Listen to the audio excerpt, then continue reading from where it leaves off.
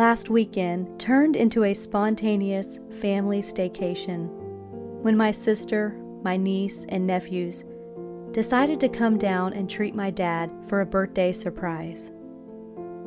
Even though it was a festive time filled with fun, food, lots of love, and a little bit of competition, we also celebrated in slow and simple ways as well. There's something special about gathering outdoors when the weather is nice, to embrace the gift of uninterrupted space for body and soul. When it comes to faith, family, and life in general, slow, intentional living helps me breathe easier. Maybe you can relate?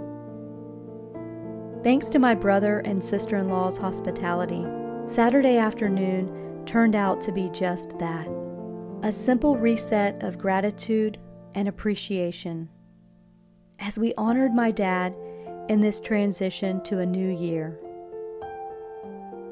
It wasn't what would be considered a milestone birthday, but then again, each year we're blessed to take part in one another's lives is a milestone to treasure and cherish. One of the many things I appreciate about my parents is the way they've prioritized experiences with us above material things. Some of my fondest memories were made along the edge of a lake, a river, a small tree-lined pond, or the vast expanse of a roaring ocean.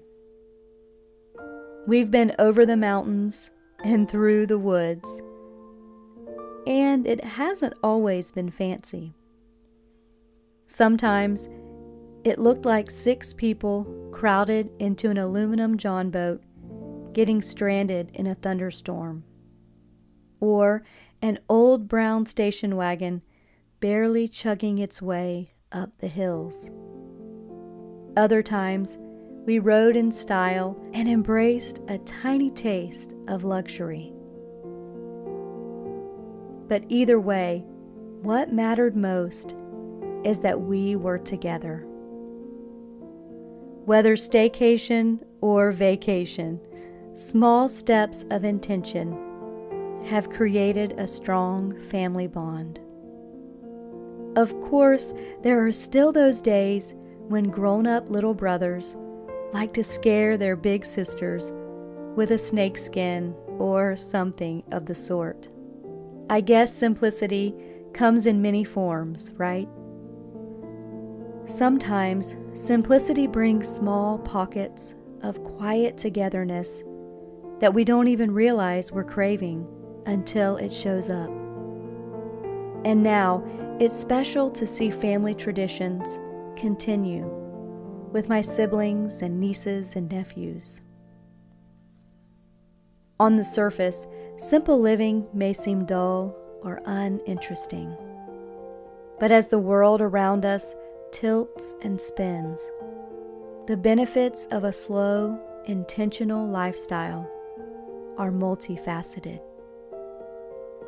And I wonder, how do you embrace simplicity these days? Let me know in the comments. Until next time, friends, here are a few excerpts from Scripture to carry through your day. Give me neither poverty nor riches. Feed me with food convenient for me. For a day in thy courts is better than 1,000. The Lord is a sun and shield. The Lord will give grace and glory. No good thing will he withhold from them that walk uprightly. O Lord of hosts, blessed is the man that trusteth in thee. Proverbs 30, verse 8, and Psalm 84, 10 through 12.